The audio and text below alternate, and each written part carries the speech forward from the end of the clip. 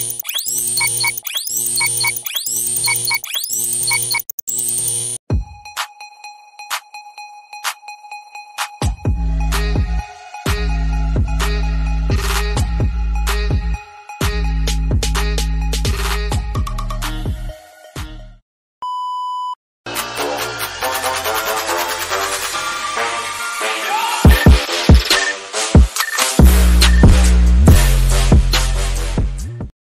morning, everyone. Good morning, Dr. Bing. Good morning, Doc Shirley. Good morning, everyone. Good morning, everyone. We are fortunate that we have two speakers again for today. We have two featured speakers for today. And so welcome once again to the ARAL online lecture series. Good morning, Charmers. Welcome to the Community Habit of Action Research on Mondays. Okay. While we are doing the lecture, you might want to type in where you are participating from. Okay, so without much ado, I now call on Dr. Bing Prudente to introduce today's featured speakers. Dr. Bing, good morning. Okay, thank you, Doc Shirley. Good morning, everyone. Welcome to another session of Charm brought to you by DLSU, Leader, and ARAL. So we have two budding action researchers who will share their action research experiences with us this morning, and I'd like to introduce them. So let me start with the lady first. So we have for today Miss Maria Teresa Suset P. Balgos.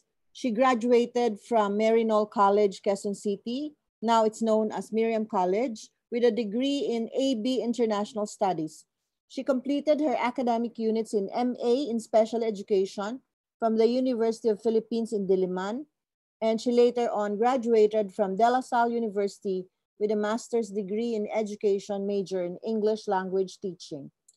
Ms. Balgos also completed her academic units in MA in Media Literacy Education at Pauline's Institute of Communication in Asia. She has been a faculty member of De La Salle Santiago Zobel for 36 years and has occupied several administrative positions in the course of her service. She is currently the Director for Academic Services Department, and for the past 5 years has been a volunteer media and information literacy teacher in the senior high school of De La Salle Zobel's Brother Rafael Donato FSC Night High School.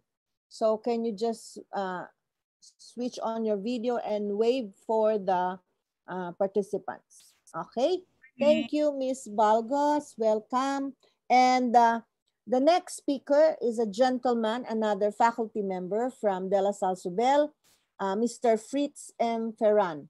He is a senior high school research teacher and he graduated with a Bachelor of Science in Mathematics for Teachers from Philippine Normal University, Manila as cum laude.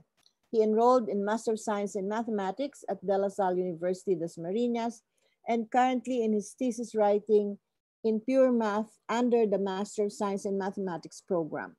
He was awarded the Best Paper Presenter when he presented his paper in graph theory entitled On the Maximum Number of Distinct Paths in a Complete Graph of Order N.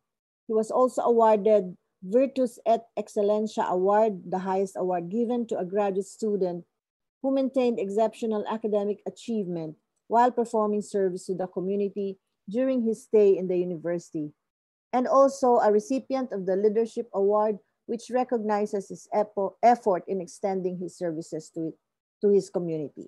I'll give the virtual floor now to Mr. Fritz Ferran. Okay. Good morning, everyone. Ayan po.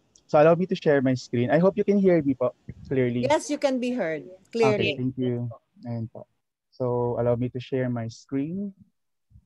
Ayan. So I hope you can now see my slides. Yes, we can. Okay, thank you po. So let me start. Good morning, Charmers. First of all, I would like to thank you for gracing us with your presence today. I'm Sir Fritz. Oops. Ayan po. Medyo gumagalaw tong ano.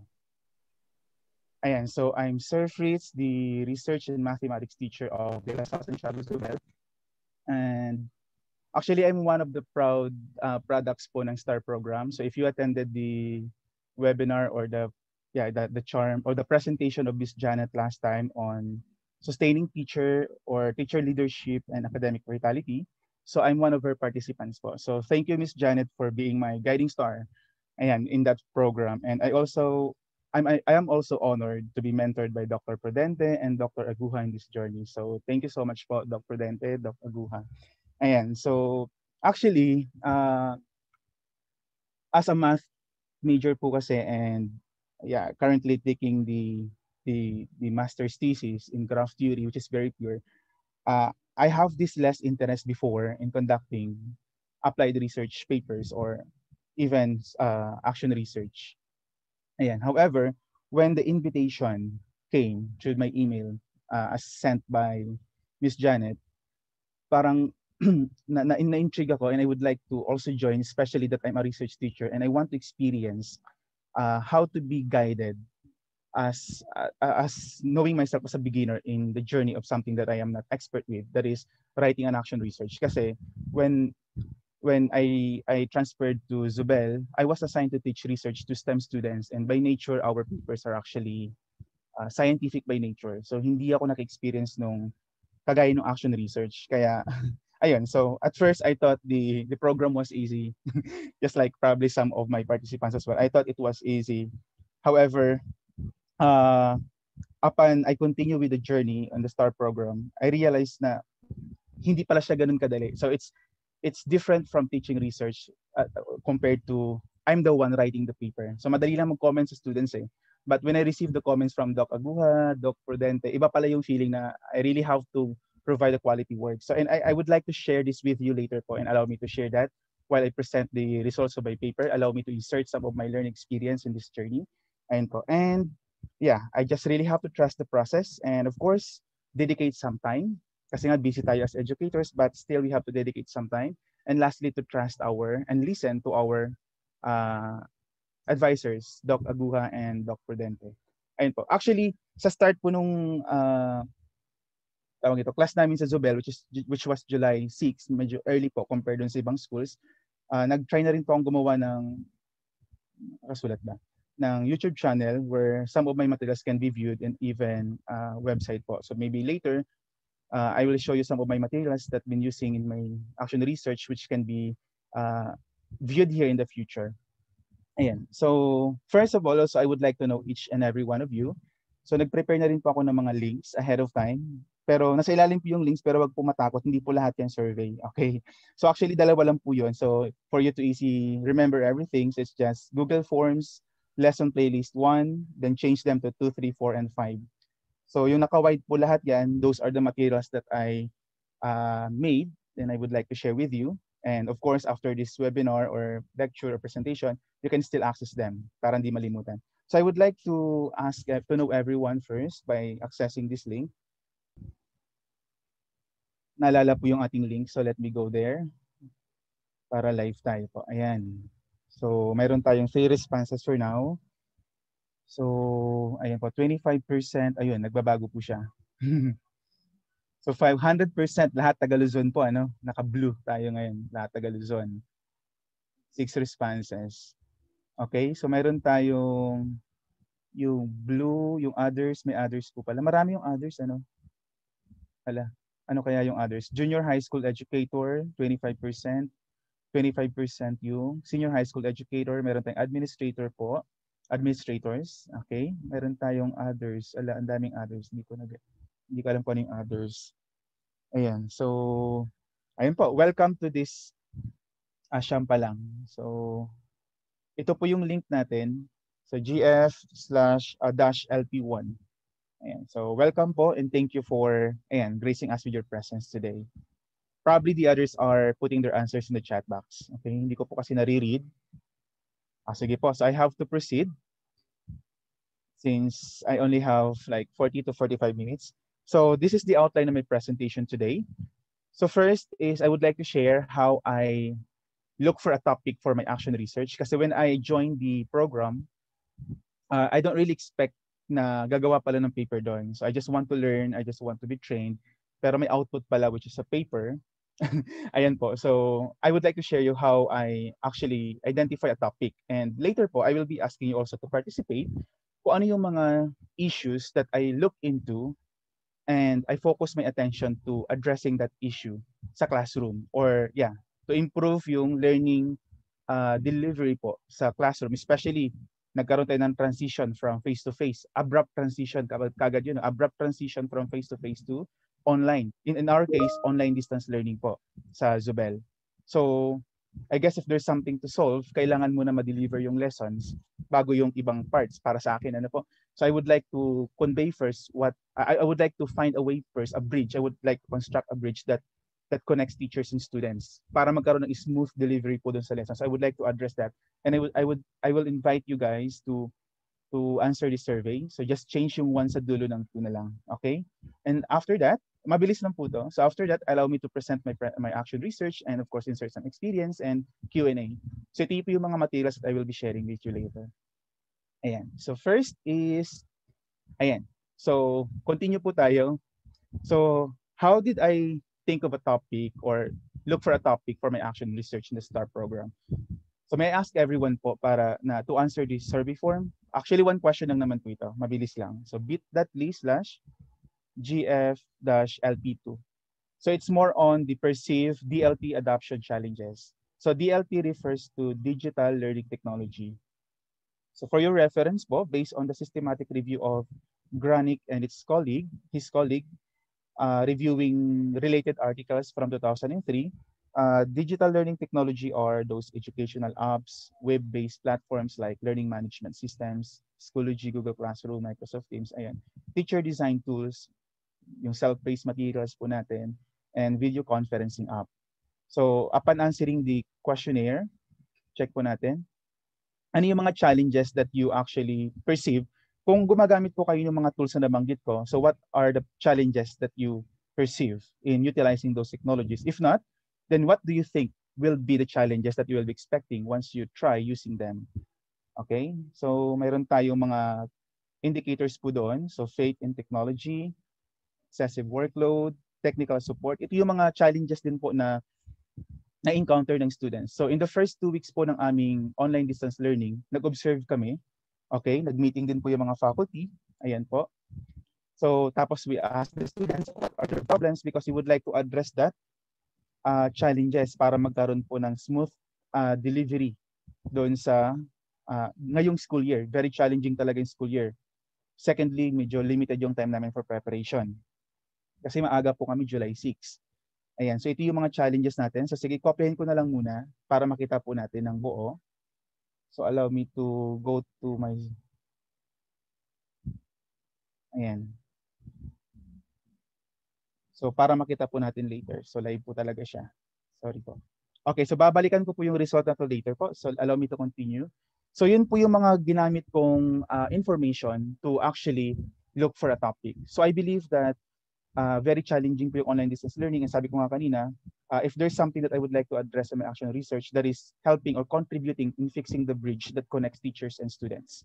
Kaya sa online distance learning, one of the, I guess, tools that would connect teachers and students are yung pag-utilize po natin ng learning tools or digital learning technology. Ayan po. So without that, mahirapan tayong ibigay sa students yung gusto nating ituro. And if there's a problem in that bridge that connects teachers and students due to physical limitation, due to pandemic, then doon ko gusto mag-focus po. So yun po yung topic ko. Doon ako kumuha ng idea of my topic for this action research. So allow me to present my action research na. Ayan. So when I mentioned a while ago to trust the process, ito po yun, yung PDSA model. So akala ko talaga nung una madali lang siya, and when I review literatures, when I plan and conduct my study, medyo nagkakalat po yung ideas ko. So wala akong focus in the first few weeks talaga. Miss Janet actually knows that. Ayan. So when I present video, hindi ko nagamit yung ibang templates. Ayan. So yun pala may purpose sila in the future. Yung mga templates na binigay po ni na Doc Prudente, ni Doc Aguha, may mga purpose sila for future references. Ayan. So, yan. So trusting the process can help you focus dun sa goal talaga ng activity, which is in this case, in this program, STAR program, yung pag-produce po ng paper. So I will align the presentation of my paper in this model. So introduction is the P, the plan. Methodology is the D, S, yung results of discussion. Of course, yung A, yung ACT, yung impact and recommendations for future researchers po or beneficiaries of my study. Ayan.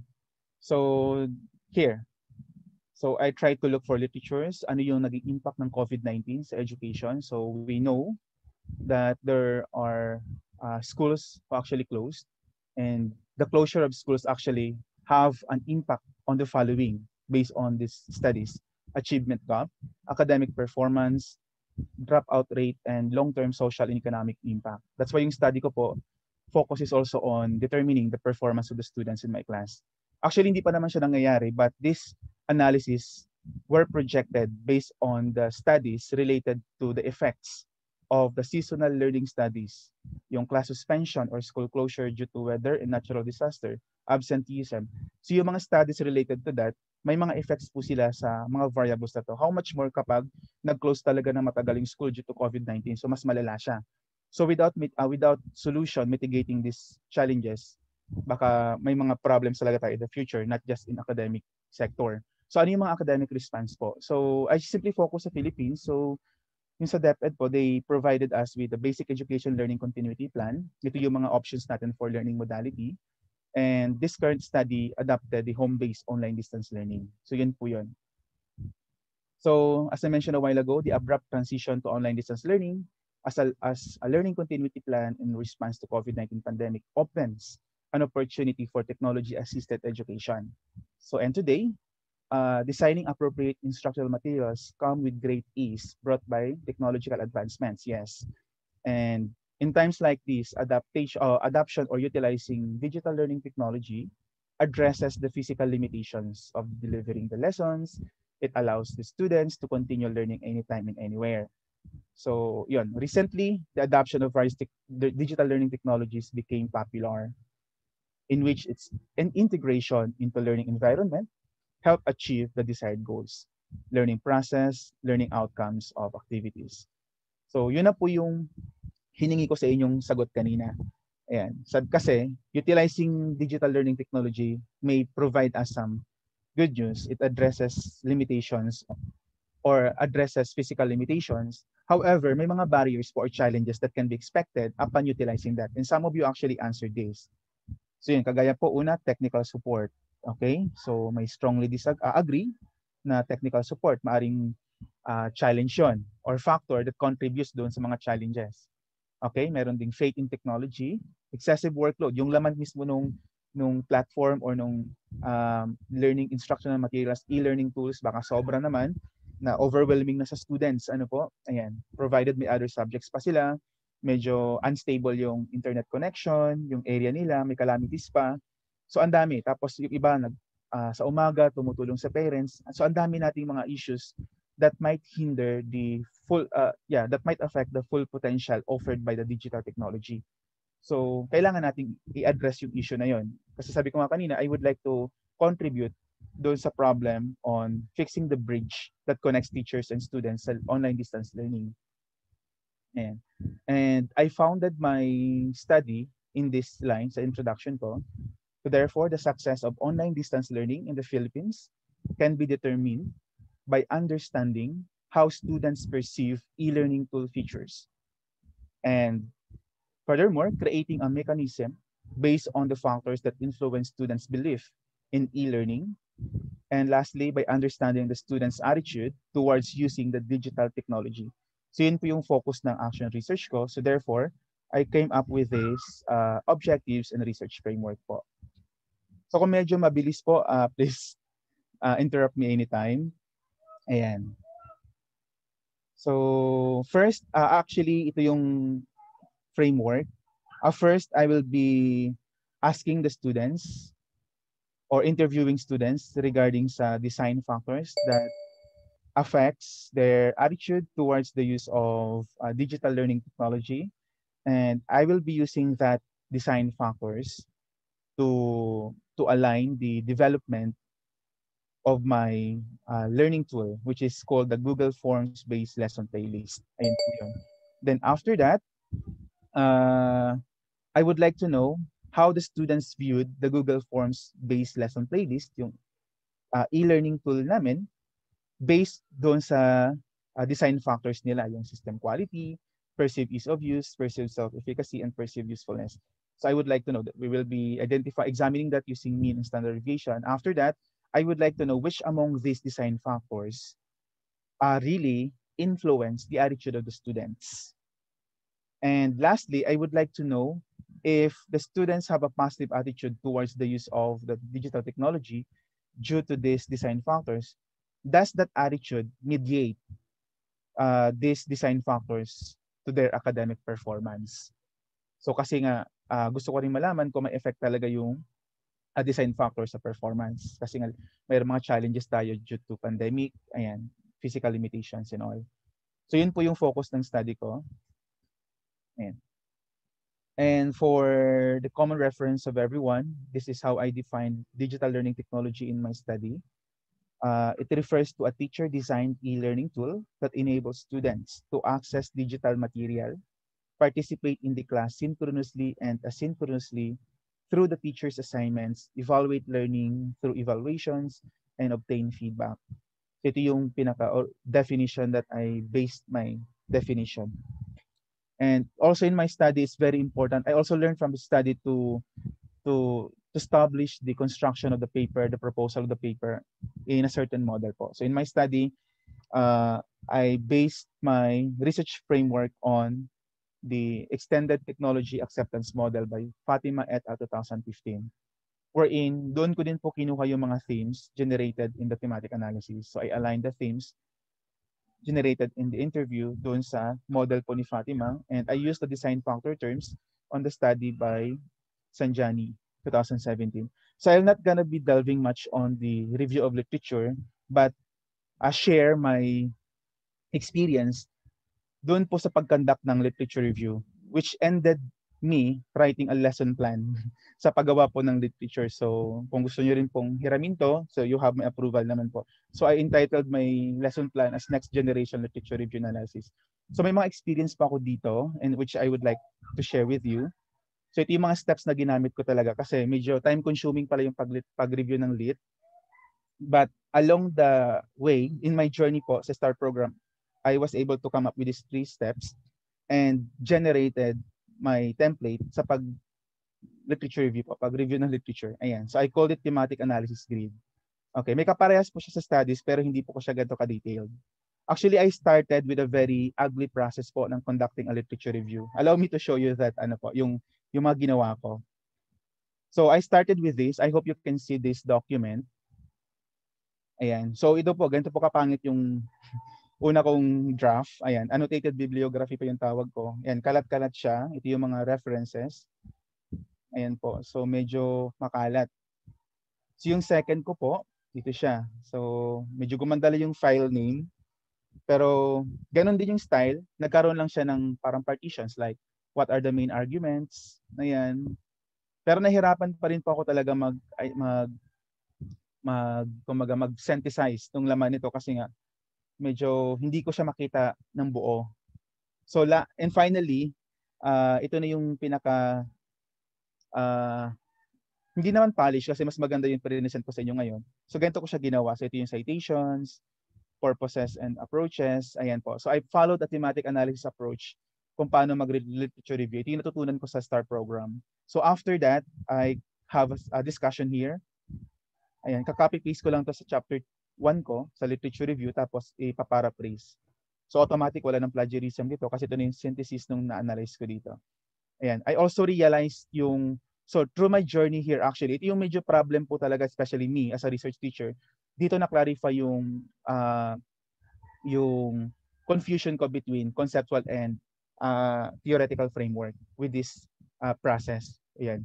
So, yung theoretical framework pala, yun yung basis ng study mo. However, yung conceptual framework, ito yung tinitest mo sa study. So, I guess the conceptual framework is the synthesis nung ginawa mong review of literature based doon sa theory na ginamit ng mga previous researchers.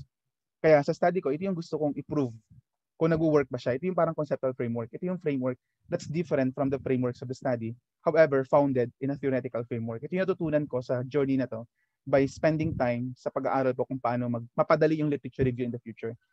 And also, in this, sorry po medyo mabilis, I'm just excited. Sa journey din po namin sa STAR program, we were taught doon sa isang technology that aid us sa pag-review ng literature, yung publish or perish po. So, na-open ko na yung app dito. Ito po yung publish or perish. Ayan. So, mag-type ka lang po dito ng topic, for example, digital technology. Lalabas na po yung mga related literatures. Ayan, marami po sila. Cancel ko na lang kasi marami yan. Ito po yan. So, ang dami nilang lumalabas. Though yung iba hindi open access, though very helpful siya para tulungan ka ng technology na hanapin yung mga literatures related to your proposal. Also, I use Mendeley. Ayan po. So yung Mendeley po, gumawa na rin po ako ng video niyan para sa inyo. So you can actually access that through this link, bit.ly/gf LP4. So sabi ko nga, hindi lahat yun ay survey forms. Ayan. So one of the good things of this, ito po yung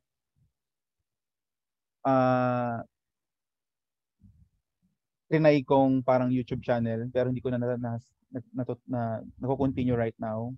Ito po yung isa sa content nun, yung share ko sa inyo. Sometimes ang kagandahan po nito is yung automatic po nagge-generate yung citations at saka yung bibliography. So, hindi ko na po papakita yung buong video kasi mahaba siya. But I just want you to appreciate na pag na-click po natin yung insert bibliography here, automatic na li-lessen yung time consumption natin sa pag-write ng bibliography kasi automatic na siya. So, wait for it. Ayan po. So, yun. So, that's very helpful po. And we also asked, that's also one of the lessons embedded dun sa learning playlist namin. Okay po. So, ito po yung experience ko sa writing literature reviews. I hope it helps you guys. Ayan. So, ito yung methodology ng study. So, sabi ko ngayon setting po namin is home-based online distance learning. And I utilize mixed methods design, sequential exploratory mixed methods design. So for qualitative phase, I also asked 14 students to participate sa interview. And actually, I have 3 sections. So I decided to have 5 students per class. Yung isa po hindi naka-attend due to complication sa conflict sa time. So I only have 14 students. Kaso, late ko lang na-realize na ang gagaling po nila sumagot. So nahirapan po ako sa pag-transcribe. And nahirapan po ako mag-transcribe nung sinabi nila. Ito yung ilan sa mga sagot kasi nila. Imagine that. And 14 po sila. So nahirapan po ako mag-transcribe. So what I want to share with you, kasi alam naman po natin kung paano yung ano yung methodology, is kung paano ko ginawa yung pag-transcribe. So I really find ways kung paano ko i-transcribe yung napakaraming sagot ng bata. So what I did is I was able to look for this video. Tapos, pwede pala tayo mag-transcribe po sa Word Online. Ayan, Microsoft Word Online po. So, medyo mabagal lang siya ngayon. Papakita ko lang po yung feature kasi naka-record po yung video at minsan hindi ko pa maintindihan yung salita ng bata.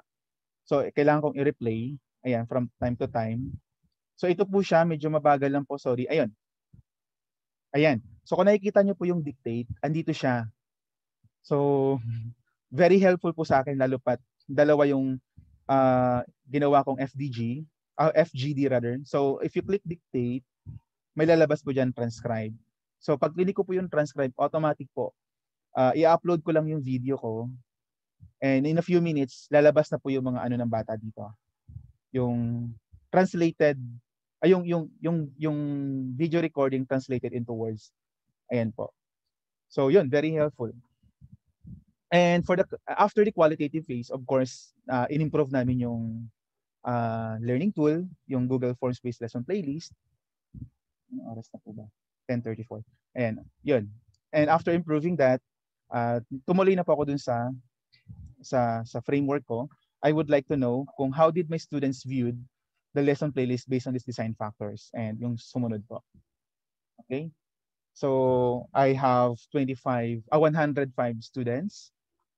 And to measure yung design factors, yung system quality, perceived ease of use, perceived self-efficacy, and perceived usefulness, I adopted the questionnaire of Fatima et al.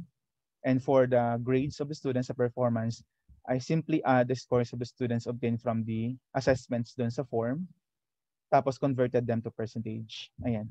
Tapos sa data analysis po, medyo na-challenge pa ako dito kasi I know na yung action research po talaga ay hindi dapat gumagamit ng complicated stat analysis. So initially po, doon sa abstract na nakita nyo po sa post ay indicated there hierarchical multiple regression. So however, when I presented my paper po kasi, may mga nag-comments na hindi daw po yung appropriate, particularly doon sa model na tinitest ko. And since medyo marunong naman po ako dun sa suggestion nilang test, ginamit ko na po. Bali, yung sinabit kong paper dun sa conference, I changed the hierarchical multiple regression dun sa suggestion po ng mga statisticians na nakausap ko. Kasi I'm a member, active member po ng PARSU, and they also suggested na ito yung gamitin. And it confirms also dun sa review of related literature na sabi doon, the best tool talaga to analyze data, especially if the data talks about, if the data was obtained and refers to the acceptance of technology, ito yung pinaka best tool, powerful tool. Okay? Especially kapag ginamit siya sa academic context. So ito po yung ginamit kong software. Ayan po. So now let's proceed to the results. So when I interviewed the students, ito po yung binigay nilang sagot sa akin, and ito yung mga generated themes. So nabanggit ko na po kanina sa framework ko, system quality. So they said that the tool should be so that the students have a positive attitude towards the use of e-learning tool. Dapat quality po yung content. It supports other e-learning tools. Okay, it's free to navigate. So mamaya po, I will give time to explore yung isang sample po ng ating playlist. So you can actually access the playlist using this link. Ayan. So, nandito na rin po siya. So, pwede nyo pong gawin ngayon while listening. So, explore nyo po yon. Okay. And I also created a video kung paano po gumawa nito. O, di ba? Wow. Sana makatulong po yan. Okay po. Okay. So, dapat wala po siyang unnecessary features according to one of the responses of the participants in the FGD. Ayan. Dapat naka-organize po yung materials. And it should be accessible. And also, not just in one location yung materials, but also in different devices. And easily manage and control. So the general idea of this second row here is, or the third row is, easy to use, friendly user. Ayun siya. Not time consuming, especially yung mga bata kasi minsan may interruption and unexpected interruptions sa power outage or minsan internet. Okay. Perceived self-efficacy. So the technology should support the students in carrying out the tasks, yung mga learning objectives ng lesson. Okay? Should be flexible in online and offline. Okay? Mayroon din pong clear instructions, expectations. And may sabi din ng iba, sana mayroong downloadable supplementary materials for offline learning, especially dun sa mga mahihinang internet access. And perceived usefulness. So basically, it supports learning. Tapos there should be an analytics that provides feedback for improvement. Yan po yung reason kung bakit we will be conducting asynchronous meeting once in a while doon sa asynchronous discussion po namin. And contain only appropriate number of activities. Ito po yung ina-address niyo yung workload. Okay po. So ito yung definition. So yung system quality, it refers to the student satisfaction in the overall features, access, content, quality, system interactivity, navigation, adaptability in the ODL context ng tool. Yung ease of use naman, ito yung degree to which a person believes that using a particular technology would be free from effort. So dapat friendly user siya. And I hope pag in-access nyo po yung link na to, friendly user talaga siya. Okay, so magkaroon kami ng parang first meeting namin, orientation on how to use this. Perceived self-efficacy, the user's level of belief to perform the tasks necessary to achieve the required outcomes. Yung degree to which a person believes that using a particular system would enhance his or her job performance, yun po yung perceived usefulness. Kung napansin po nyo yung dalawang definitions dito medyo old, Davis 1989, siya po kasi yung pinaka-proponent talaga ng technology acceptance model na ini-improve lang siya ng mga researchers po. Ayan. So, ito po yung ilan sa mga answers ng students, notable answers. Sabi nila, one of the best qualities in centralizing it is centralizing it, sorry. Ayan po. It's referring to the instructional materials. We should have a priority of features that we can display, as well as the familiarity of the platform or the tool. So one of the major factors that really affects my attitude towards the use is ease of use and of digital tools. When I say ease of use, I mean that it's presented in such a way that it's not complicated, not a lot of necessary features included. Yung enough lang to guide the students navigate and perform the tasks. And isa pa, the activities to be done and the materials that should be posted on, I prefer them to be direct and straightforward to the point. Like I want them to show what the students want to learn, what they aim for. So yun po, ito yung mga sagot ng mata. So allow me to direct you guys dun sa uh, nakikita pa ba yung screen ko? Sorry.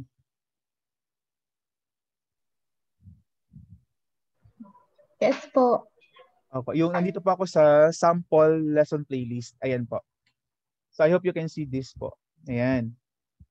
So just go to the link na binigay ko kanina. So balik po tayo sa presentation. Ito po yung link. gg.gg. Sorry, iba na no, hindi siya naging consistent. Nauna kasi itong ginawa ko. /GFLP. Ayan po. gg.gg/GFLP. Ayan.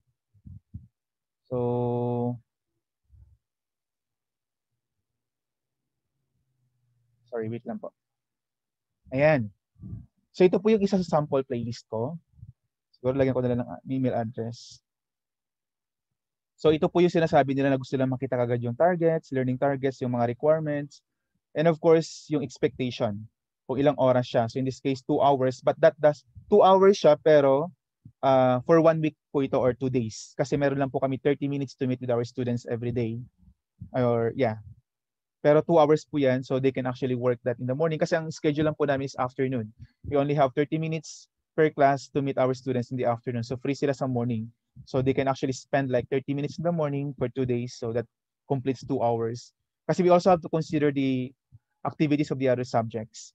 So ito po yung tinatawag namin playlist navigators. You can explore this later po. Okay, so ito yung student information. Ito po yung differentiated activities. So open lang natin yung isa. Ayan. So inalign po namin to sa mga interview namin sa students. So ito po yung lesson, may video po naka-embed. Tapos meron po kaming yung sinasabi ng downloadable. So kung hindi stable yung internet nila, so whatever presented on the video, ito po yun. So ginawan po talaga namin siya na write-up. Kasi Microsoft Excel naman yung ginagamit ng bata for data.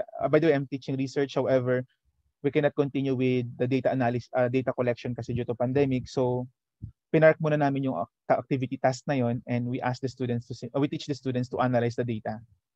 Ayan. So kami na rin naghanap ng mga data online. So ayan po. Okay, for example, this one, may mga data kaming present. So yun yung mga accessible materials, automatic po andun na. Okay, we just ask the students to perform what is presented on the video. So meron pong kaming tinatawag na go to save and exit. Okay, so pag sinabit po ng student to, automatic they can go back to this later po. Okay, basta i-click lang nila yung save and exit. So yan yung aming way to address yung interruptions, or kunyari si student, bigla siyang tinap ni parent to supervise his or her sister. So pwede niyang i-save and exit and continue this later po. Ayan. So hindi po talaga naka-required lahat ng activities dito, so that they have a chance to go back later.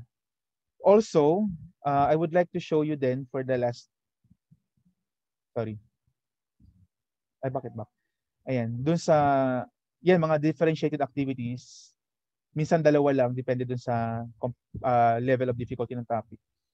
So, ayan, I only have few minutes po.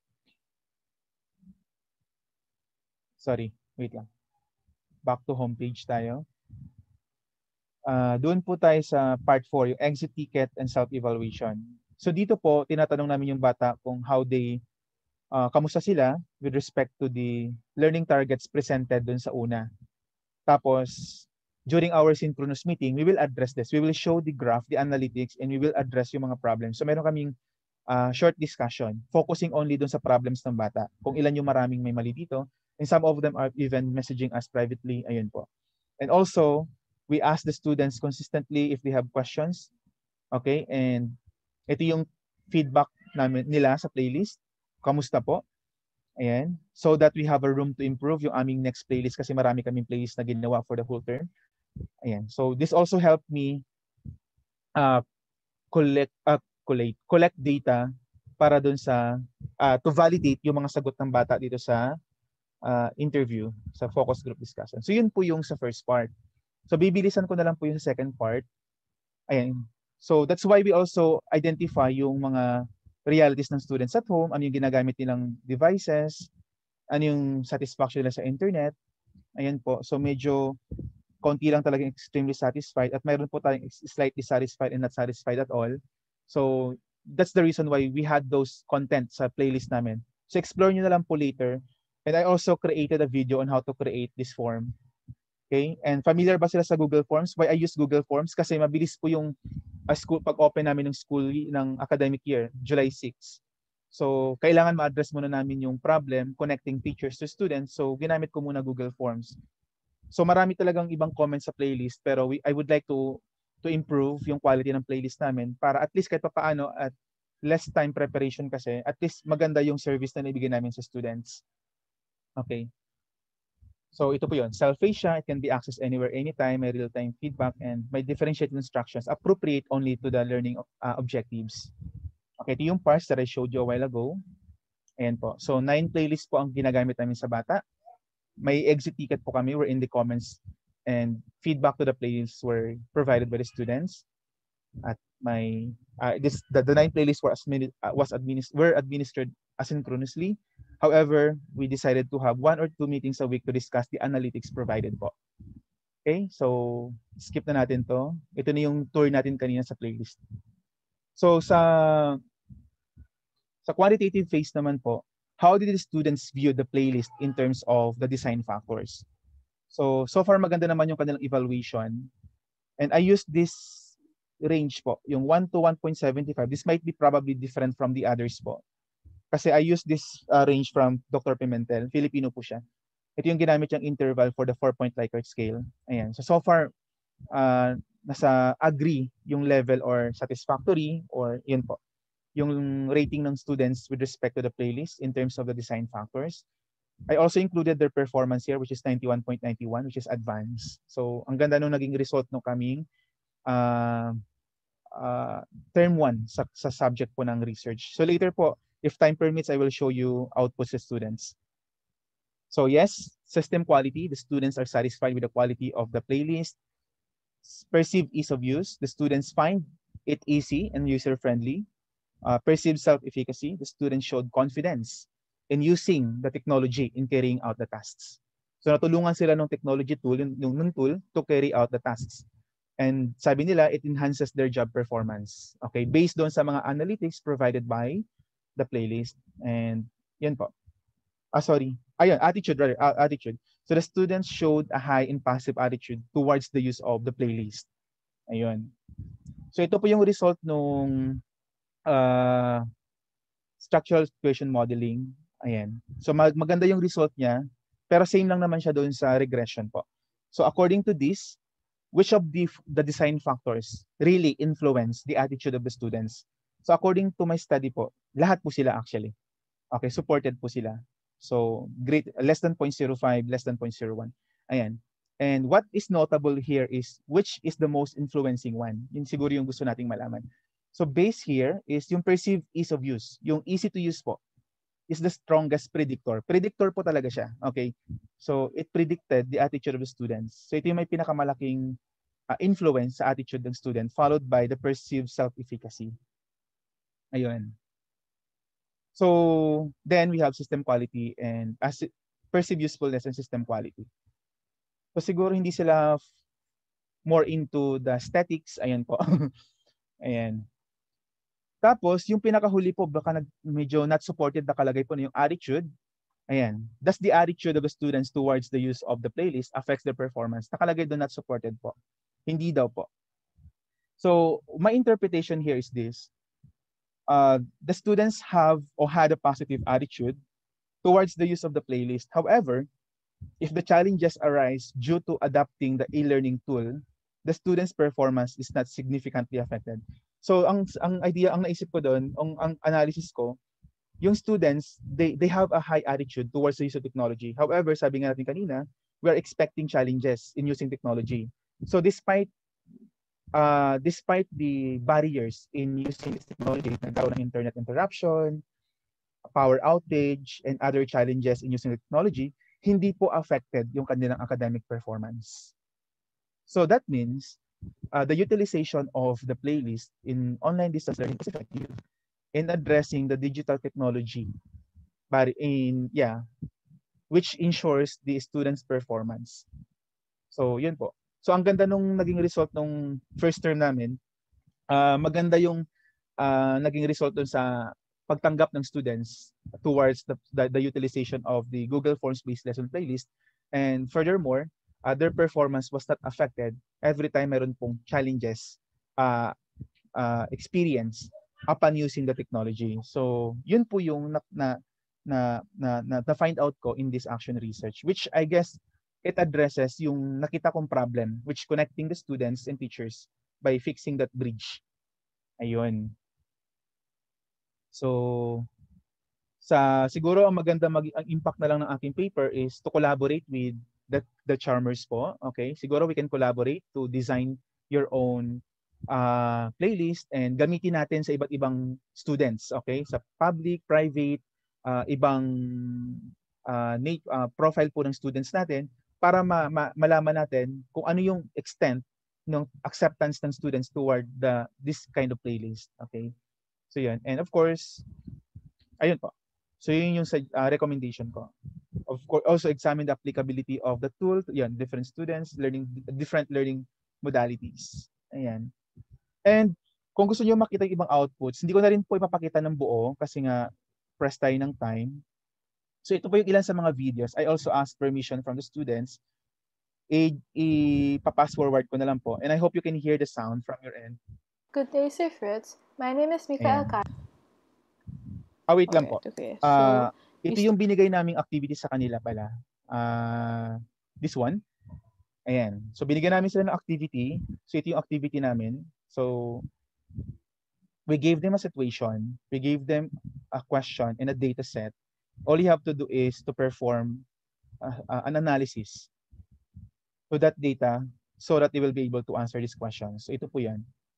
Ayan. So, ito po yung ilan sa output po namin. Start with the labels. I'm going to be starting with the first column, with the first row. So, skip ko na lang. And then let's get the sum of all of the participants. So actually, that's the house price per unit area. So since we're using so actually, labels, they were able. I'm so happy kasi nagamit nila yung mga pinipresent namin sa video. Yung video po kasi demonstration siya ng lesson ng skill demonstration kung paano mag-analyze ng data. Ayan. So parang ganito, they were able to defend.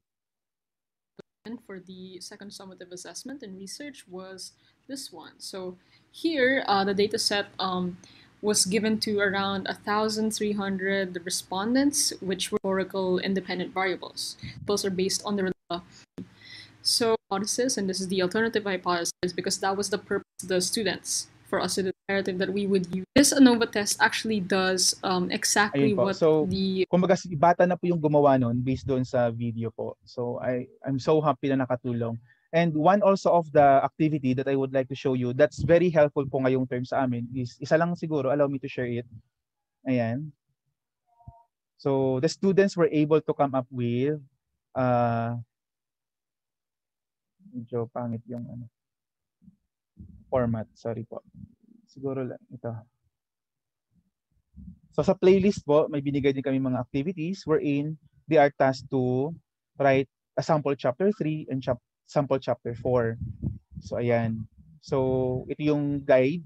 And in the end, they were able to write chapter 3 and chapter 4.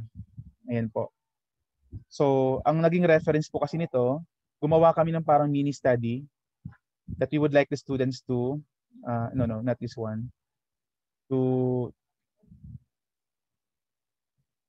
Ayan po, gumawa kami ng study na ginamit mismo namin yung data ng bata. So, in the previous learning playlist or lesson playlist, kami yung naghanap ng data. Ngayon, all throughout the class, may pinapasagutan kami sa bata. Yun yung regulated learning, self-regulated, which is one of our studies as well in this in term one. So yun po yung mga sample outputs, and if you want to see them, I will be happy to share them with you po. Okay? So right now, yung mga students ko nasa data analysis ng kanilang experimental research, scientific research. So marunong na po silang gumawa. Ayan. So ito na yung sample output nila which we are collaborating for this term. So very helpful siya. Kaya probably it just simply proves na naging successful po yung implementation namin sa term 1 nung paggamit po ng Google Forms-based lesson playlist. Ito po yung mga references ko if you want to use them for your papers as well in the future. Ayan po. So I hope I was able to share a very nice learning experience in my journey in STAR program po. Okay, so that's all. Charmers, thank you so much for your time and listening to my presentation.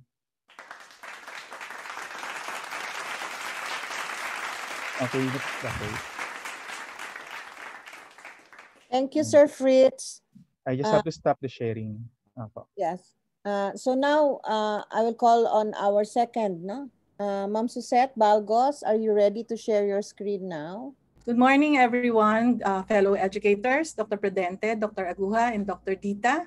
I am Suzette Balgos of DLSU Zubel, and what I would like to share with you are my personal experiences when doing this research. Okay, that's why this presentation is as much my STAR journey as the process that went into the completion of my action research, which is entitled Effectiveness of a Reflective Module towards students' responsible use of social media. Okay, so Sir Fritz mentioned a while ago about the STAR program that we had, and I was privileged to have been part of that and had undergone mentorship by Dr. Prudente and Dr. Aguja. Thanks to Ms. Janet also for coming up with this commendable project. So why did I join? Okay, with the transfer of the library and the testing research units under the Academic Services Department, which I had, I was already germinating the idea of a research commons as a department initiative. And if I have to propose this to our president and enjoin my colleagues and the rest of the community to actively participate, then I must roll up my sleeves and get into the fray, so to speak.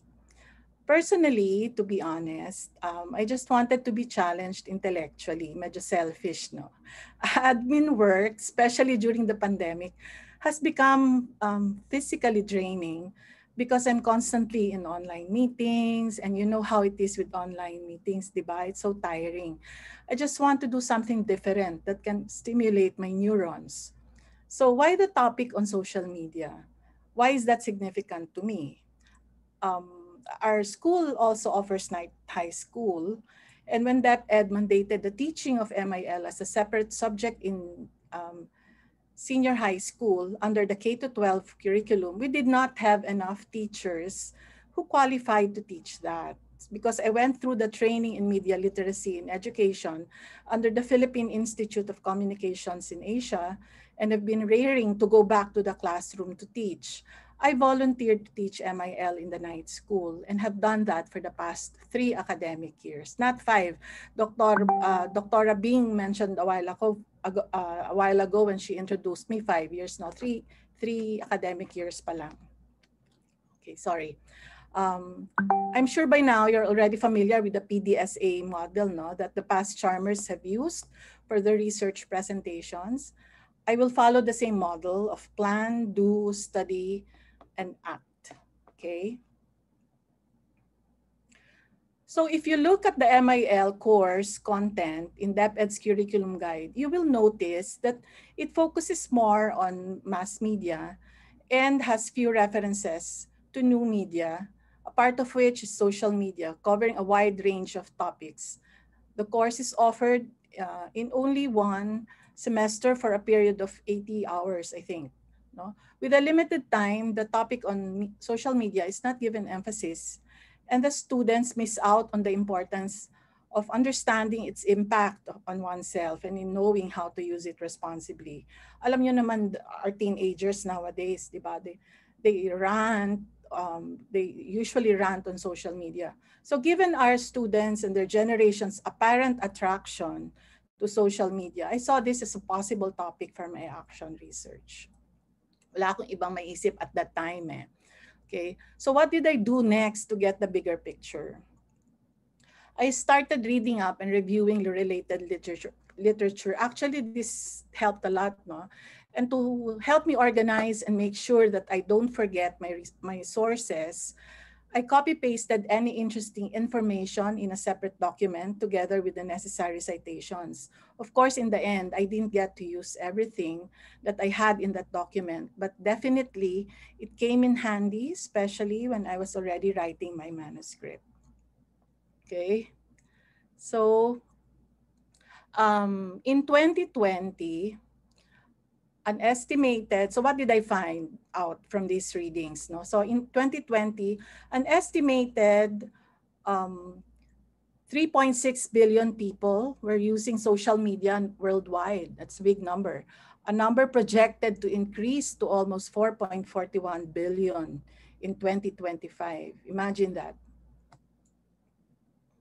So just to give you an idea, no? Dollar Hide identifies the following most popular social media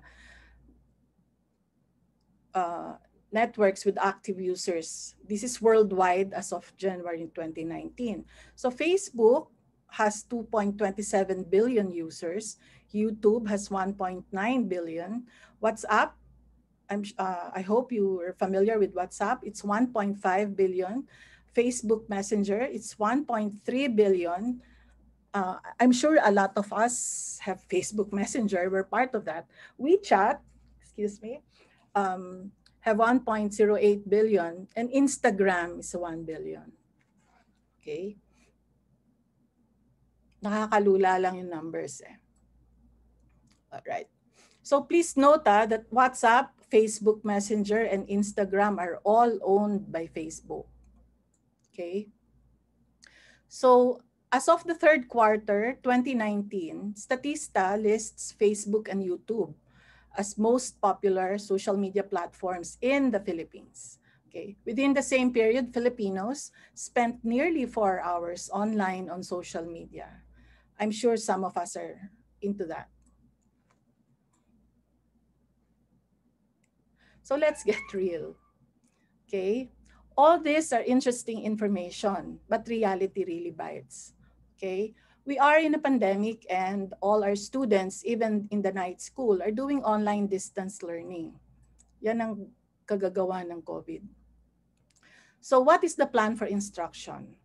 Okay. At the time we were doing the action research, our night school students have yet to take the MIL course during the second semester. So I won't be able to get them as participants. Because the course is offered to our senior high school day students, I decided to talk with the two MIL teachers, Ms. Gina David and Ms. Liz Palanya, and invite them to be my collaborators. I gave them a run-through of the reflective module and also gave them some suggestions as to how the activities can be conducted on ODL. They also gave me some suggestions. The reflective module would allow the students more headway in understanding the benefits and possible problems arising from social media and lead them towards a more responsible use of these social networking sites. So what improvements in student learning did I intend to achieve? Okay, with the use of videos and small group discussion of possible approaches towards hypothetical scenarios, students would be able to reflect and gain insights into their own use of social media and hopefully govern themselves well in the future.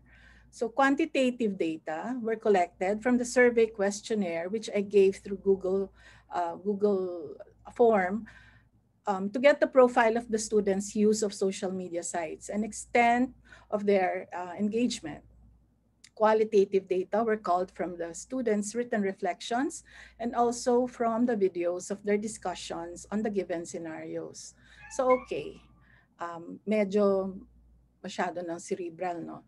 Can we take, I'm not sure if we have time. What time is it? 11, ano?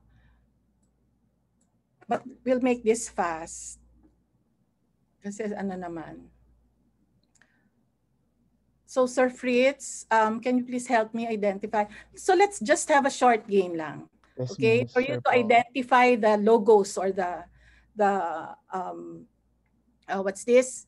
The social media icons that I will show. Okay, so just type in the name of the social media that you guess, no, from the image that I will type. Sir Fritz will be the one to write down sino yung first winner. Okay, the winner siguro I can give GCash of 100 pesos. All right, so Sir Fritz, okay, meron na ba ang sumagot? Yes, Miss, meron po. All right, sino siya? Si Doc Aguha po. Si Doc Aguha. Siyempre, alam ni Hindi Doc ka kasali. Huwag ka nang sumali, Doc Aguha. Pinterest, di ba?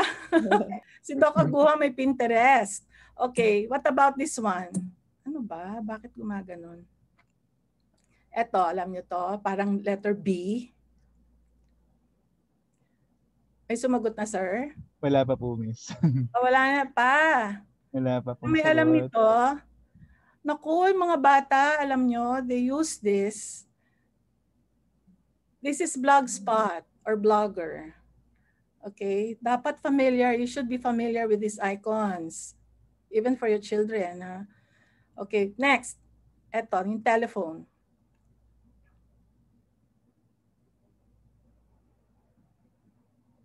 WhatsApp daw po, sabi ni Miss Sofia. Okay, very good. WhatsApp. WhatsApp. I'm sure meron kang WhatsApp, Miss. Okay, ito very very common. You should know this. And this is Ang nauna po si Mr. Michael Botis. Ayun po. Okay. Sir, pakilista lang ha. Po. Yes, Miss. Okay. Sure po. This is Instagram. Okay, ito yung dalawang faces with eyes. 'Di ba? WeChat daw po, sabi ni Miss Sofia. O siya ulit. Ayun, si Miss Sofia po. Yes po. Miss Sofia mukhang social social media ito. This is very popular among gamers. Discord, nice. Discord daw po. Sino nagsagot? Ayun, si Sir Sergio. Ayun. Alright. Eto.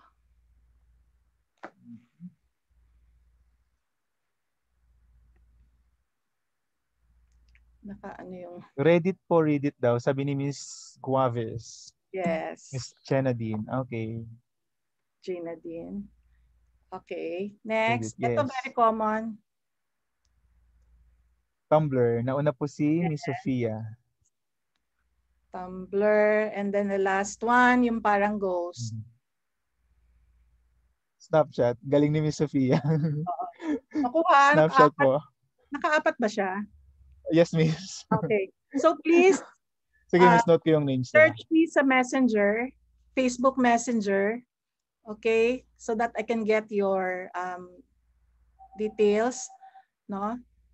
Through Messenger or email me to give me your what's this? Details. Okay. So, all right. Nasaan na ba tayo? All right. Thank you very much for the participants. Medyo maalam. You should know the icons because your kids or your students are really into social media. Okay. So, as experienced by many, let's move on. As experienced by many teenagers, especially by our students at De La Salle Subel, social media have become a means to communicate with their friends and family, an easy source of news, information, and entertainment, and a channel to express themselves. However, these virtual networks and communities have also become convenient venues for emotional venting. Na-experience namin yan in I think July. Peer pressure and cyberbullying. In fact, experts worry that the social media and texting that have become so integral to teenage life are promoting anxiety and lowering self-esteem.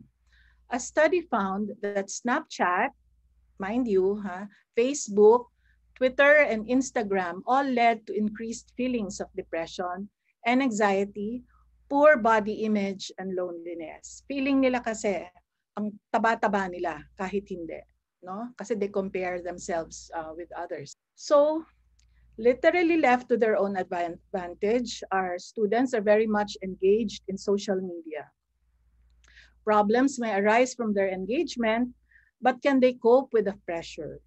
Are they equipped with the necessary tools to handle these problems? Are they ready to fight against the fear of missing out, or what they call FOMO? You should be familiar with that term. FOMO is fear of missing out, and that's very common among our kids. How do they confront a situation on social media that makes them feel uncomfortable? Okay, so this is my improvement theory based on what I initially looked into. So if I incorporate a reflective module on social media use in the MIL class, the students will be more aware as to how they engage on these social networking platforms and result in a more responsible and meaningful use. Okay. The AR matrix that Dr. Prudente and Dr. Aguja had us do was very useful in distilling my thoughts and helped me come up with the following research problems. So these are the research problems that I came up with. Siguro I don't have to read them out. Okay. All right. So the research participants were the 145 grade 12 ABM students. Sila kasi yung may class ng Media and Information Literacy under Miss Gina David and Miss Palanya. Okay. The research instruments that I used were the survey questionnaire consisting of 17 questions, the 5 reflection questions given after the video showing, and the small group discussions of scenarios using the feeling and options thinking routine. This consists of 4 questions on identifying, imagining, and saying, plus 2 wrap-up questions that I incorporated there. So for research ethics, the activities for this action research was confined within the asynchronous classroom setting under ODL. The identity of all students who participated in the survey and in the actual learning module have been kept confidential and will not be in any way divulged or encoded in any data analysis software. Only the first names or nicknames or coded names which I came up with of the students were used. At the beginning of the study, a general letter was sent to the parents informing them of the conduct of research. The survey, composed of 17 questions, sent via Google Form. Google Form talaga, very helpful. The asynchronous lesson module contained the video entitled Teen Voices that students watched and reflected on by answering the 5 questions. This was facilitated through TED-Ed, lesson creator platform. If you're interested, you can look this up. This is a very helpful tool. The students were also introduced with the feeling and options thinking routine that were used to guide them as they discussed it in small groups. A given hypothetical social media situation, I made this up, a hypothetical media situation that is problematic. Their discussions and answers to the wrap-up questions were also video recorded via Flipgrid. Flipgrid is another learning platform that you can also look into. They're very helpful, and we use that widely in school. Excuse me. Okay. The quantitative data from the survey were analyzed using descriptive statistics. At first, I tried to use SPSS. Okay. But actually, it's easier to use Excel na lang. Mag-Excel na lang kayo, especially if it's not really that much, no? I had 17 questions, but it's not really that difficult, no? to use in Excel. But I also tried SPSS. Kaya lang with SPSS, you'll have to put all the values and all. So para ka na rin it's like working on Excel na rin. Okay. The qualitative data, on the other hand, underwent thematic analysis. Now, for the qualitative data, I tried using Quirkos. I tried using NVivo. Meron naman siya mga trial use. But then, the thing is, I really had a hard time because you cannot just put the data in. You'll have to separate each parang ikaw na rin yung nagde-decode. So what I did, I just used, you know what I used? I just used Excel. I put in one column the codes for the students' names, and then the question, no? Sa taas yung question, yung responses nila, and then I tried to see. Okay, I highlighted some salient ideas in their reflections, and then I transferred it on the next column, and then after that, binasa ko ulit, and then I tried to find common themes, no, from their responses, and then I placed it on the right side. Okay, it's easy also to color code them, which Quirkos does. Kino-color code din nila. Color code nyo, and then, kunyari, meron ka ng mga nakitang several, no, mga 4 na themes, no? More or less, yung pareho yung mga responses nila, their answers are the same. So, i-ano mo na with one color, so that when you encounter the same responses with the other students, you can already code them. Kung yellow ba siya, kung green siya, or blue, no? It's, for me, I found that easier instead of using yung mga NVivo. Excuse me. Okay.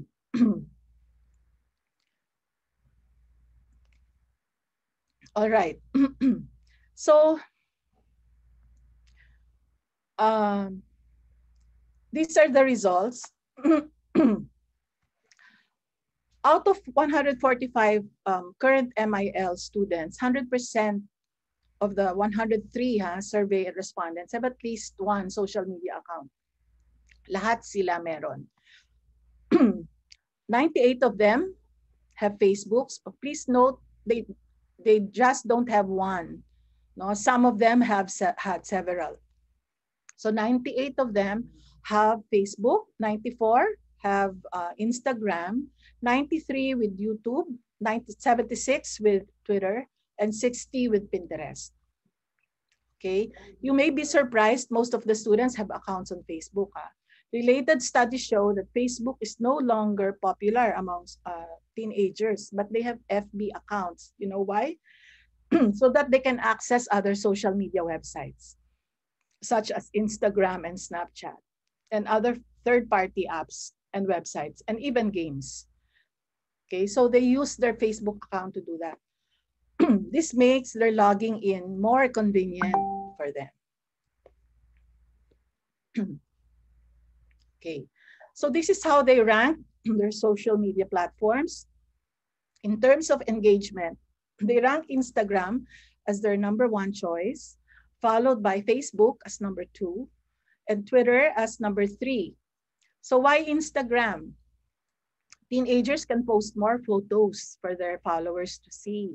And they also get to follow celebrities and see the latter's uploaded photos. Tsaka sa Instagram, they don't have their parents as followers. Hindi nila inaano. Sa Facebook lang yon. That's why they don't go into Facebook very much. Okay. All right, a good 73.5% of them check in their social media once a day. 19.6% check in every hour. And the students may just be checking once a day, but the question should be, how many hours do they spend on social media? So 31.4% of them spend 2 to 3 hours on social media. 25.5 spend 4 to 5 hours, while 24.5 spend more than 5 hours. Take note on social media. Alarming, right? So this data gives us a better picture of how much the students engage on social media. So a total of 81.4% of them are on social media for 2 hours or more. Continuously or intermittently, 2 hours minimum can pose a distraction, especially on a school day, di ba?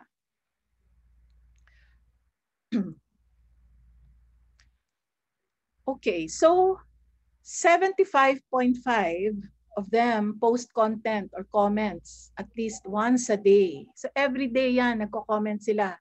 And I'm sure not just once. So if you look at the graph, you can see, no, meron pa nga, may 12 times a day, may 6 times a day, no, 17.6%, at least 2 times a day. That's how much they engage in social media.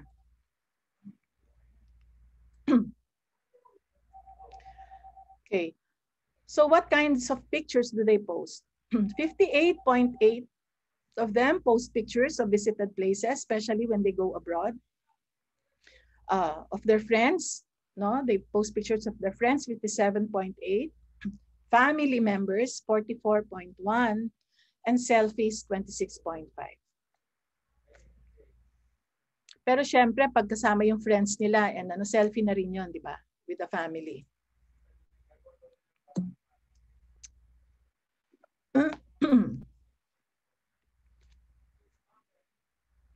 Okay, so 79.4% or 81 of them share posts that make them happy. Okay, 70.6 share funny posts. 56.9% share inspiring posts. These are posts from their friends. No, they just share them to the others. 48% share posts about upcoming events. Ito yung mga gusto nilang atenan, mga concerts and all. Okay. So 83 of them use social media to socialize casually. A big number. Very few sell products, no? And then also to promote an event, very few. But a good number is just to make friends. So they also accept friends, no, to their social media, or followers, no, to their social media, even if they don't know these people. Okay. All right. Ito ang alarming din. 81 or 79.4% check their social media before sleeping. Before sleeping. So yung mga parents dyan, you check on your children. Bago matulog yan, they check on their social media. Alam nyo, to tell you frankly, I'm guilty of that. No? I check before, kasi baka may nag-message sa akin or anything. I'm sure some of you are also guilty of that. And what is more alarming also, I hope we're not into this, 61.8 of them do this upon waking up. They check their social media upon waking up. So even before they rise from the bed, they check their social media. Okay. So based on the above given results, now we can conclude that the students are very much engaged with social media. And whether this engagement is meaningful and that they are responsible in its use is another matter.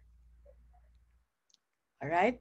So in my analysis of the reflections and responses, the data show remarkable insights and realizations to the guide questions given after the video presentation.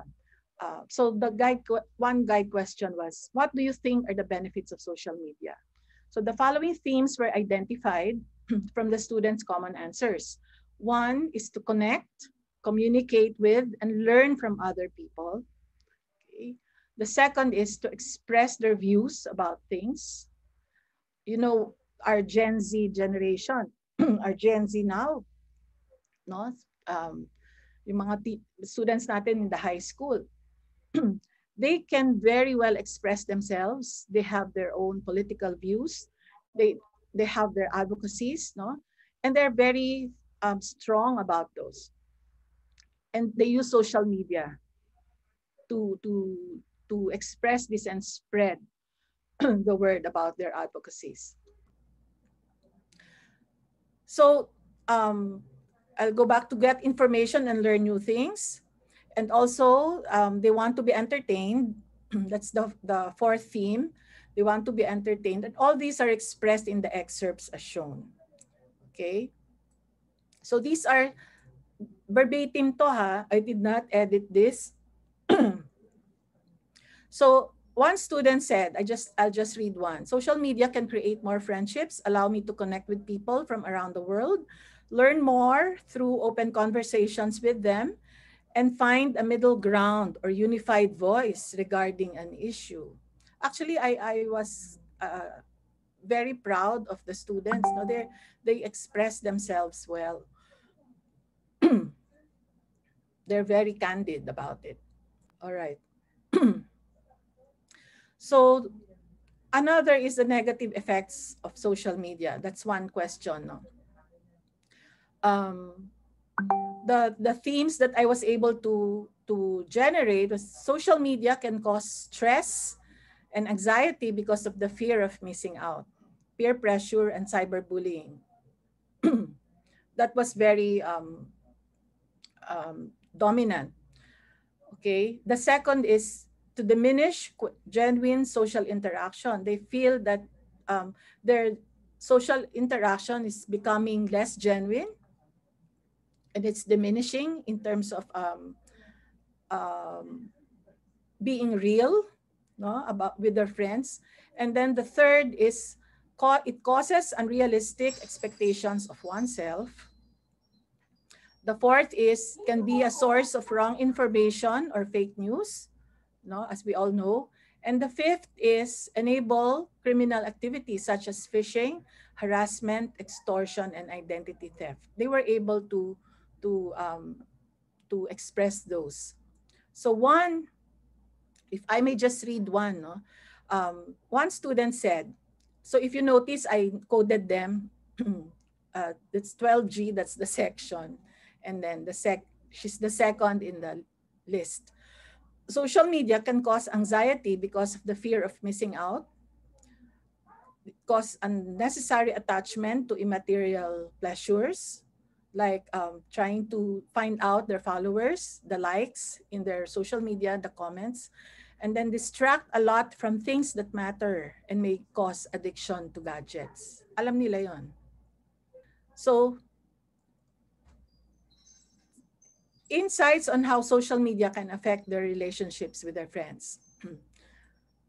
So to that question, how can social media affect your relationship with your friends? The participants were able to give meaningful and thoughtful insights as shown in the following themes. One is comparing oneself to others. Okay. Number two, hindering them to have meaningful in-person interaction. Number three, feeling excluded or missing out on things. And number four, making connection easier when they are apart. So if you notice, there are three negative things, that they were able to identify, and one positive. It only makes connection easier. So one student said, social media can cause anxiety because it can cause peer pressure from society to be a certain way. You can become antisocial. It can cause lack of spending real time with family and friends, and at times very toxic and gives you anxiety.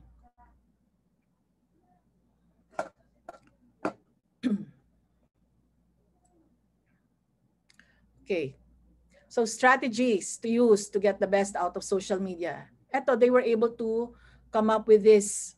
Okay, as shown in these excerpts, the students gave well thought out responses to the task. Write one strategy you can use moving forward to get the best out of social media. And out of the responses, the following themes were identified. Being aware of your feelings about things on social media, that's one. Another one is focusing on posts that spread positive vibes and make you feel good. Okay. Another one, the third one is being true to oneself and not pretending to be someone you're not. And number four is practicing digital citizenship, which we try to teach our students also. But we should really do that. Okay. So I won't go into, to save on time, I won't go into the excerpts anymore. Okay. With the insights of the students on the responsible use of social media, ito, having read through all the responses, I conclude that a reflective module in MIL is effective in equipping the students with helpful tools, no, so that they can use social media more responsibly and in a more meaningful way, as expressed by four of the participants. According to Mark, what has helped me the most is realizing that I have all the control I want over what I want to see on my wall. Anything that I do want to see, I can easily block out and pay no mind to, and instead focus on the topics and stories that have no negative impact on my health. At least now he knows that. For Gabby, he says, self-control is the best strategy in using social media. It makes us become responsible users, which makes it a better and more comfortable space for other people.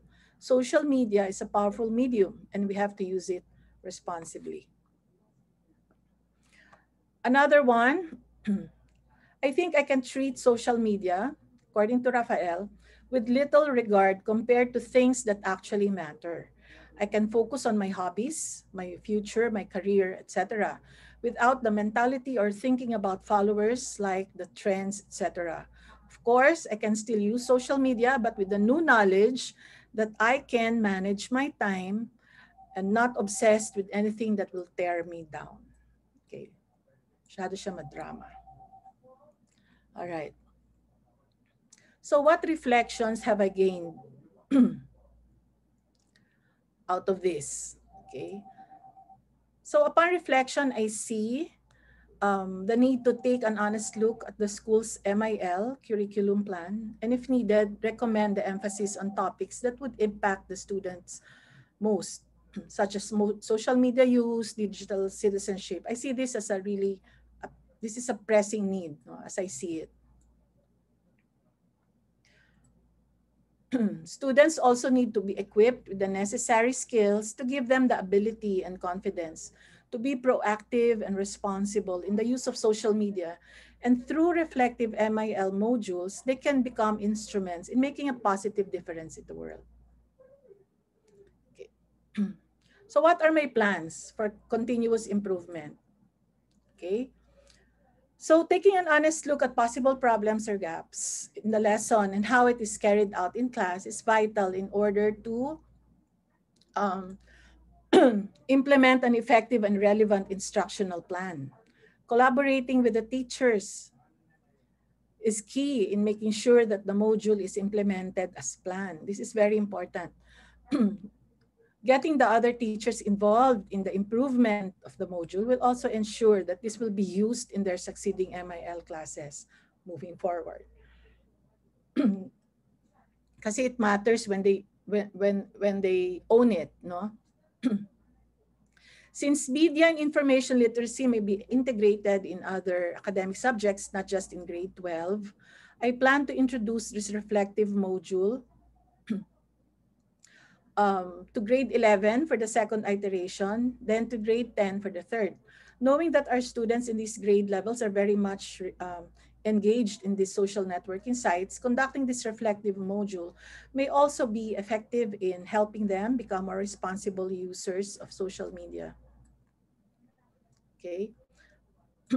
Actually, as envisioned by UNESCO and as practiced in other developed countries, such as in Canada, Australia, and some parts of the world, there should be a strong move in the institutional level to introduce MIL in other grade levels, not just in senior high school.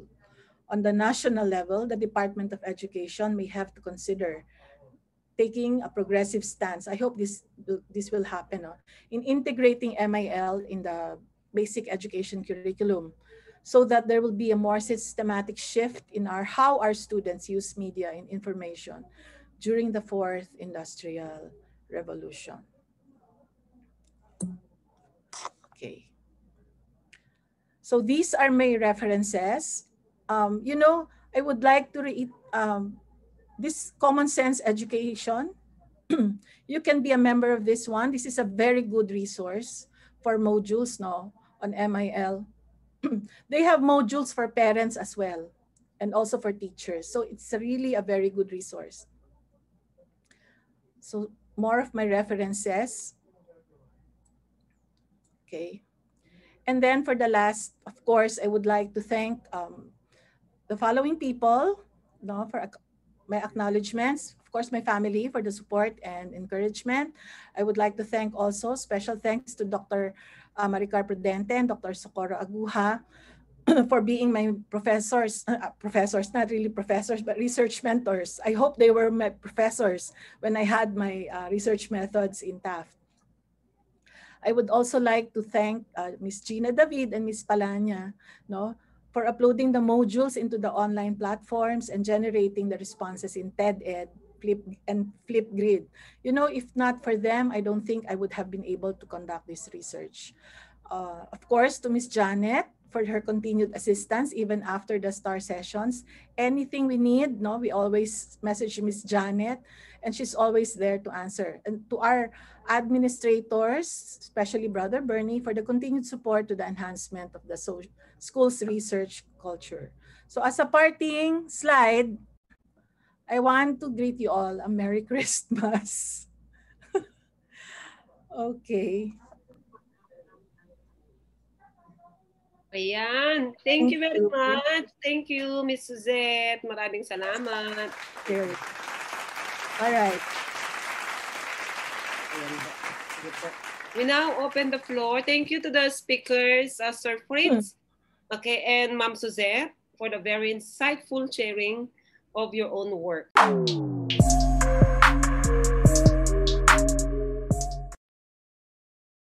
Okay, we now encourage everyone to participate in the Q&A. If you have any comments or questions, whatever remarks regarding today's featured lectures, we request you to type in or to utilize our chat box.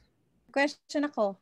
I just want to ask the two presenters particular challenges that they encountered while they were doing the action research for the first time, and how did they overcome those challenges? Challenges. Actually, one challenge, Doc Bing, kasi nga admin ako, I don't have a class for this term, no? The night school didn't have MIL at that time. And then I couldn't think really of something that I can do in class. Yun, medyo naging challenge sa akin yung topic. It was also challenging yung every Saturday. It was a sacrifice. It was a sacrifice. But then once you started kasi, parang hindi pwede, parang it's very stimulating eh. It's very stimulating and very congenial then yung atmosphere that, it makes it all worthwhile. Like sometimes Saturdays, I ask my kids, anyway, grown na sila, I ask my kids to cook breakfast kasi hindi ako makakaluto since it starts at 9. Diba? So, ganon. And then yung challenge then, I guess, yung finding time because nga, ang daming meetings. So, ang nangyayari sa akin ay, what I do sa gabi ako, nagagawa. And sometimes hanggang madaling araw. No, kasi pag inumpisahan mo na, tuloy-tuloy na eh. Ang hirap ihinto. Especially when you're looking at materials, pag nagre-review ka ng literature, di ba? Tapos ginaganahan ka na din eh. I think what helped is yung nagbasa na ako agad. And then I try to get yung mga salient points from the readings and then putting it in one document that really helped a lot. Okay. Okay, thank you. Sir Fritz? Morning po. Good morning din po, Doc Shirley. Ano po? Ayan. Sa akin naman po, first of all, malikot po yung isip ko nung nagsisimula ako sa action research. So, ang dami kong nababasang mga topics na nawawala ako sa focus. So that's why I really highly recommend yung pag-follow po talaga ng PDSA model. Ayun po. Secondly, siguro yung literature review. Ayan. So, siguro kaya ko mag-comment sa mga works ng bata sa research class ko. However, when I start doing it, hindi ko alam kung paano i-organize. I mean, masarap magbasa, yes. But when the time comes that I have to write everything, nawawala na yung references ko. Ayan, so parang there should be a strategy on how to organize everything from the very start. Kasi time-consuming siya eh. So that's when I learned yung pag-create nung thematic analysis grid. Ayan. Actually, gumawa ako ng lesson plan because I was invited to be one of the module writers ng Rex at yun yung sinubmit ko and I improve yung thematic analysis grid. Doon din po. So, nakatulong din po yung pag-attend namin every Saturday kasi nabigyan kami ng mga tools pala that could aid us. Ayan.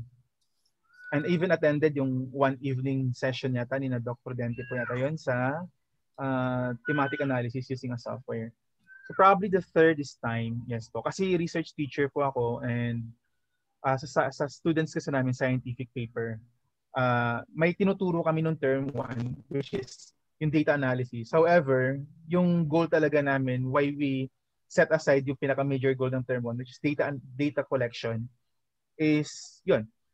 We ask the students to study first data analysis. However, on some of our times are actually devoted to looking for some ways on how actually we can continue the studies of the students for term 2 and data gathering. So nag-uusap kami ng mga partners namin kung ano yung plano namin for term 2 sa papers ng bata kasi pinark namin siya ng term 1. So yun po, doon pa lang nagbabalanse na ako. So probably yes.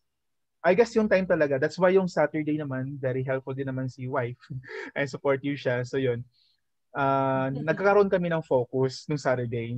Though, some of it talaga hindi kinakaya. That's why, Miss Janet knows this, no? Minsan, very thankful ako kay Miss Janet kasi I don't really expect her to reply kahit nag-message ako ng gabi. So, I just put the question there in the air kasi I might forget it in the morning. But, I'm so glad, I'm so grateful kasi nagre-reply siya without any, kung baga, go lang. And she's very supportive. Kaya tinawag ko talaga siyang guiding star doon sa star program. Kaya thank you talaga, Janet. Yeah, and I agree. Ayun po, very accommodating din po si na Dr. Denten, Guha po, ayan. So, yun yung mga challenges namin. Yun po yung sa akin, sa case ko po. Ayan. Well, siguro, if I may add, yes, nakatulong yung yung matrix, tsaka yung action plan, kasi it somehow guided us as we go along. So I guess I would suggest the listeners, no, yung mga nandito, to also follow that. It helped a lot. Yung action plan and the matrix, the research matrix that we did, yung workshop natin, it was really good.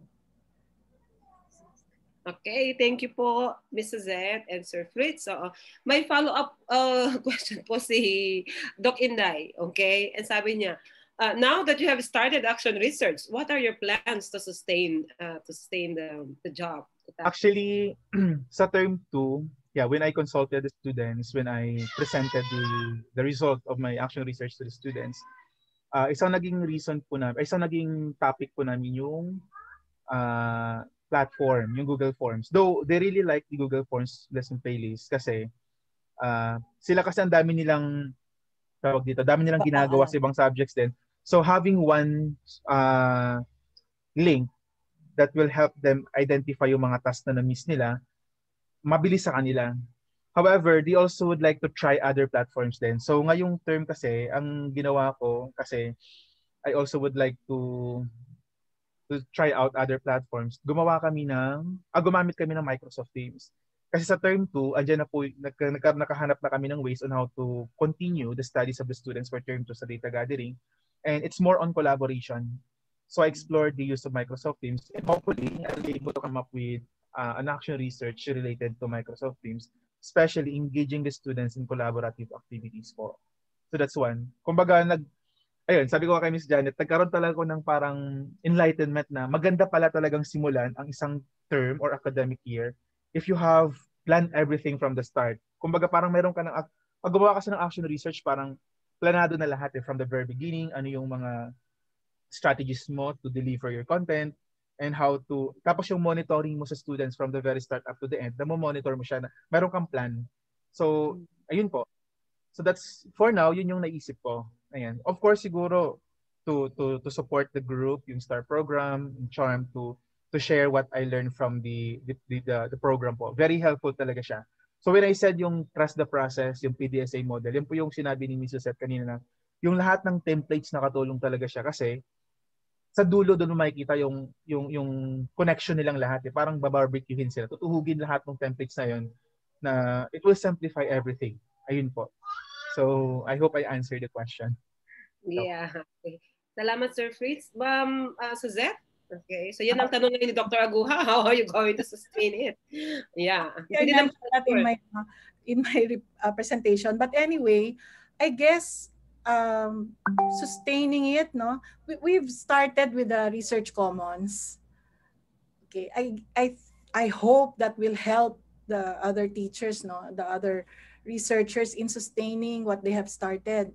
Kasi this is a support group that can really help them with whatever, like it can be technical, it can also, I mean, with HR, it can be financial.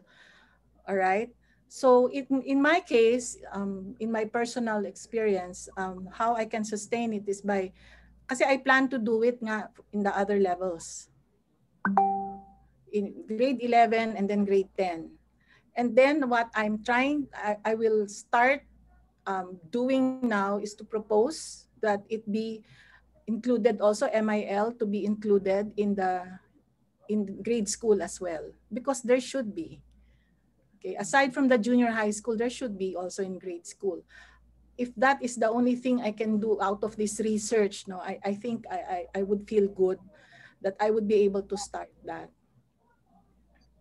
I will have to write again another proposal. Okay, thank you po. Thank you. Can I just say something? Siguro na kailangan kong banggitin so that all the other administrators who are here will be guided on how the DLSZ model of how they were able to start with the culture of research. They were doing research, the teachers were doing research separately, individually. But then because of this STAR program, nagkaroon ng collective awareness, no? A greater collective awareness. And I'd like to inform the group, the Charmers, that Ms. Suzette Balgos, who holds an administrative post, actually, no, hindi niya pinamgit siguro very modest kasi si Ma'am Balgos. Because of the experience, she actually proposed, no, the establishment of research commons at DLSZ, and it's a program, it's a continuing program that will actually address the sustainability of the conduct of action research among DLSZ teachers and even academic and non-academic personnel. Oh, that's great. Okay. Yes. Siguro ang parang gusto kong magtanong doon kasi most of our Charmers, actually, yun ang kanilang concern, no? Yung how they can also start their own action research projects in their own schools. Okay. Ano po kayong pwede nating ma-advise sa kanila, Dr. Bing? Just now, I'm chatting to our regular Charmer, si Chonilo Saldon. I mean, he is also having this same project. Parang mayroon din siyang initiative to parang inset training nila on action research. Tama ba, Shanilo? You're still here? Okay. So any advice siguro or you know, words of encouragement to those who are here and to those who are planning to come up with something sustainable? Yeah. Kasi AR is going to stay, okay, and then our basic ed teachers are, di ba, parang expected to do action research. So ano ang pwedeng gawin ng mga administrators, or if you are not administrators, ano na lang yung pwedeng initiative ng mga teachers who are here who'd like to start the same project? Siguro actually, yes, Suzette, you want to answer that? Ano lang, Doc, idea lang. Kasi nga, I think what's crucial here, no, the reason why it's successful in De La Salle Sobel, because the top management is very supportive. Kasi if you don't have that kind of support, parang it's so hard to make it fly. That's right. Diba? Kasi kung iisa ka lang, but then if a teacher, no, kung kunyari, tanggalin na natin yung support na yon. Kung ikaw talaga pursigido to do your own action research, there's a lot of materials in the internet, on the web, that you can really use. Ang dami-dami, super dami, minsan nga nakakalula na eh. Kung talagang pursigido ka. And then, I would suggest, mag-enroll kayo sa DLSU. Yun po yun. Yan po yun. It boils down to that one. Okay. You really have to be mentored by the Maricar S. Mahirap pag wala kayong mentor. Wala. Lagay ng mentor kayo, si Dr. Aguha at saka si Dr. Pudente, my God. That's right. They're very supportive. Lahat na lang ibinigay. They're very generous. Okay. And this parang online lecture series too is Dr. Bing's idea. So para dun sa mga sabi nila, you know, I mean, so that we can reach out to more action researchers, to more teachers, to more researchers and scholars. Okay. I mean, if they're not able to attend our annual congress o kung walang mga initiatives sa kanilang universities, at least ARAL online lecture series can provide that or can assist our basic ed. So kudos sa inyo, Dr. Bing and Dr. Inday. Okay. Maraming Shirley, yes, maybe we need to mention that part of our plan for ARAL 2021 is for Dr. Aguha and myself to hold training lectures, no, for for the 3 days. Yes po. Okay. Yung experience ng De La Salle Sobel and other trainings that we've had, itatry namin i-cover ng 3 days dun sa May 20, 21, 22 for ARAL 2021. The Action Research, Action Learning 2021, that's already the 5th dahil cancel po ang ating 2020. So it's the 5th ARAL Congress, okay, in 2021. It's happening on May 20 to 22, 2021. 2020. So madali lang pong tandaan. May 2020. May 20 to 22, 2021. Sana po ay yeah, I mean, we're hoping that we will be able to do it. But it's going to be fully digital. Okay, so it's going to be the 5th ARAL Virtual Congress 2021. Okay, and the theme is Action Research in Times of Uncertainty. We will be launching the call for papers anytime soon, so stand by. Okay. Any recommendations? So we have from MLS Belen. Any recommendation to simplify AR so that I can be, it can be undertaken or carried out by junior high school students who are interested? Yeah. Kasi, let's admit it sa ating mga basic ed teachers, medyo okay. But I'd like to believe that our senior high school students, kung minsan sila nga yung napakataas ng mga ginagawa nilang research, ano? Sige. Pero let's simplify it. Any recommendations? Dr. Bing, Dr. Aguha, you can also participate in that. Remember that action research is about yourself. So you have to teach your students to do self-reflection. What is it in my being a student? Diba?